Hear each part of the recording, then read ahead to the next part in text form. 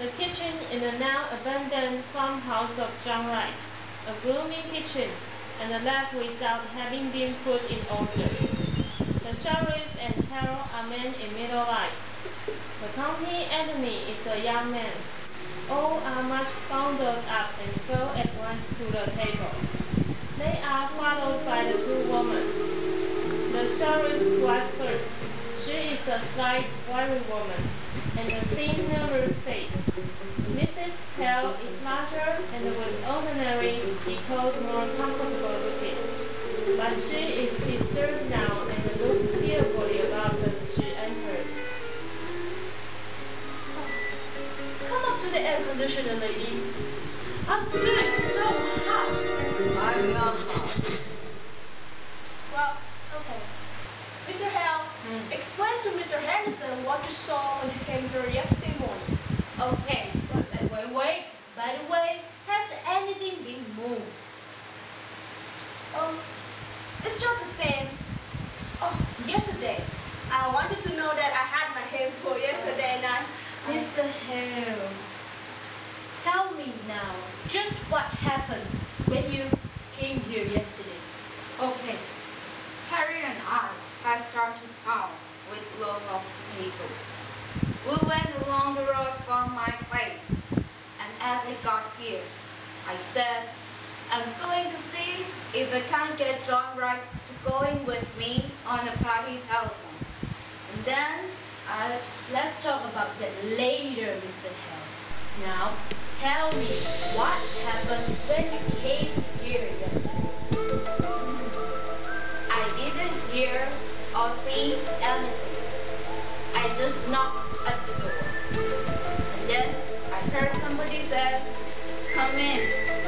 I wasn't sure, but I opened the door. This door. And at that sofa sat Mrs. Wright. And how did she look? What was she doing? She had her apron in her hand and was kind of clicking it. And how did she look then? She looked so queer, as if she didn't know what she was going to do next. And what did she feel when seeing you coming? She didn't pay much attention. I said to her, I want to see John. And then she just laughed. So I asked her again, can I see John? No, because he's dead. Dead? And then she just nodded her head, not getting a bit excited, but rocking back and forth. What did he die of? He died around his neck. And she just went playing at her apron. Well, I went up and called Harry. We went upstairs. And there, he was lying. Yes. I think I would rather have you go upstairs. But let us get over with the story first. Okay. Harry, he went up to him. And Harry said, yes, he is dead, all right. And we would better not touch anything. So Harry asked Mrs. Wright,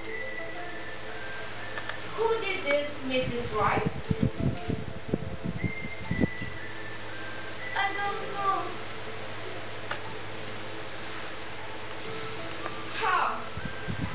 That someone slipped a rope around his neck and strangled him, but you didn't wake up? I didn't wake up. I slept sound. So, Harry went as fast as he can to the river place, and there's a telephone. Interesting. And what did Mrs. Wright do then? She